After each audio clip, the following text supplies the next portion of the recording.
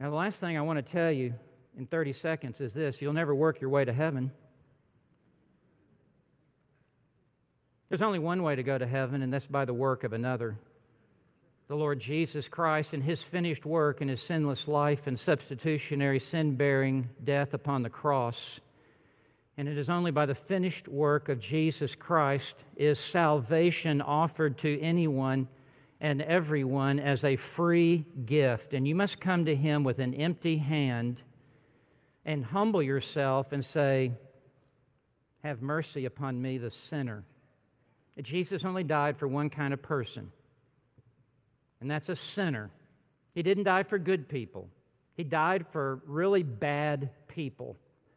And you must come to the place where you recognize that you are what God says you are, which is a sinner who has fallen short of the glory of God, and that there is only one way of salvation, and it's not through your works. It is entirely through the work of the Lord Jesus Christ, who came on a mission to seek and to save that which is lost. And if you've never committed your life to Jesus Christ, right now, this moment, you are lost and you are perishing and you are under the wrath of God.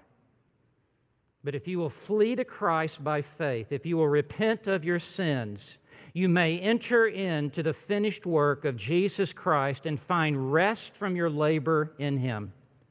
Who says, "Come unto me, all you who are weary and heavy laden, and I will give you rest. Take my yoke upon you and learn of me, for I am meek and lowly in heart, and you shall find rest for your souls. For my burden is easy, and my yoke is light." Believe upon the one who has done the work for you, Jesus Christ, our Lord and Savior. Amen.